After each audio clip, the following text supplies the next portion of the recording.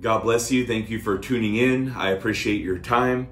I'd like to read Exodus chapter 3. Now Moses kept the flock of Jethro, his father-in-law, the priest of Midian, and he led the flock to the backside of the desert and came to the mountain of God, even to Horeb. And the angel of the Lord appeared unto him in a flame of fire out of the midst of a bush.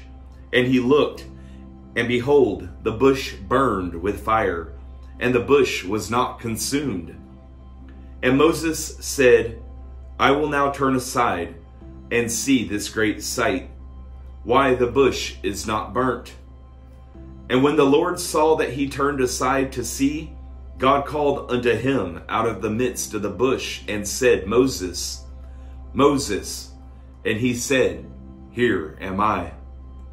And he said, Draw nigh hither, put off thy shoes from off thy feet, for the place whereon thou standest is holy ground.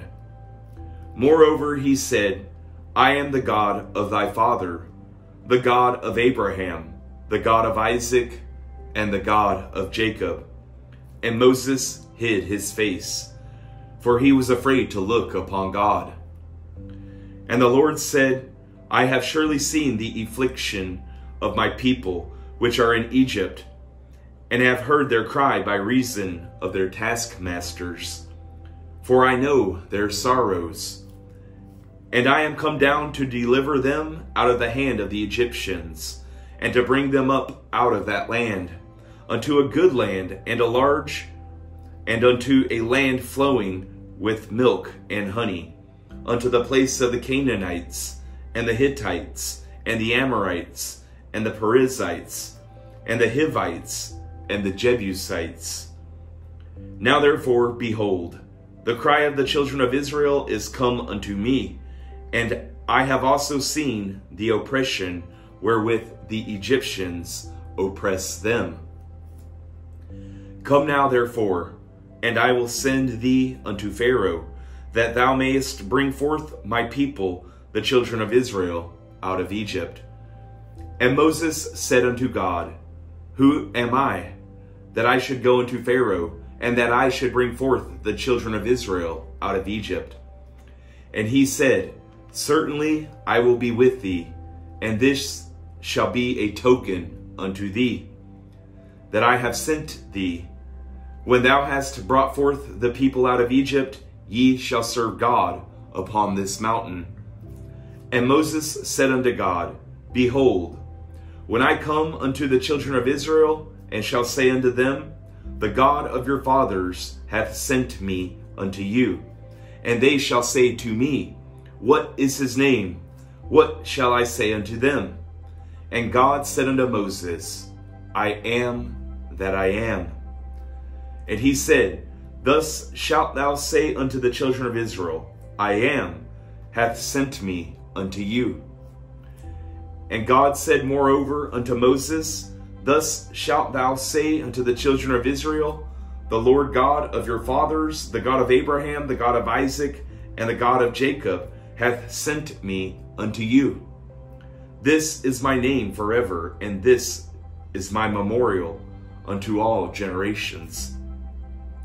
Go and gather the elders of Israel together, and say unto them, The Lord God of your fathers, the God of Abraham, of Isaac, and of Jacob, appeared unto me, saying, I have surely visited you, and seen that which is done to you in Egypt. And I have said, I will bring you up out of the affliction of Egypt, unto the land of the Canaanites, and the Hittites, and the Amorites, and the Perizzites, and the Hivites, and the Jebusites, unto a land flowing with milk and honey. And they shall hearken to thy voice, and thou shalt come, thou and the elders of Israel, unto the king of Egypt, and ye shall say unto him, The Lord God of the Hebrews hath met with us. And now let us go, we beseech thee, 3 days' journey into the wilderness, that we may sacrifice to the Lord our God.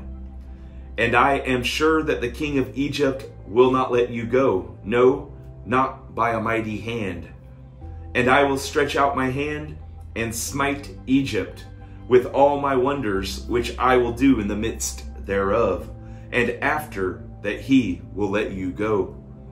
And I will give this people favor in the sight of the Egyptians, and it shall come to pass that when ye go, ye shall not go empty.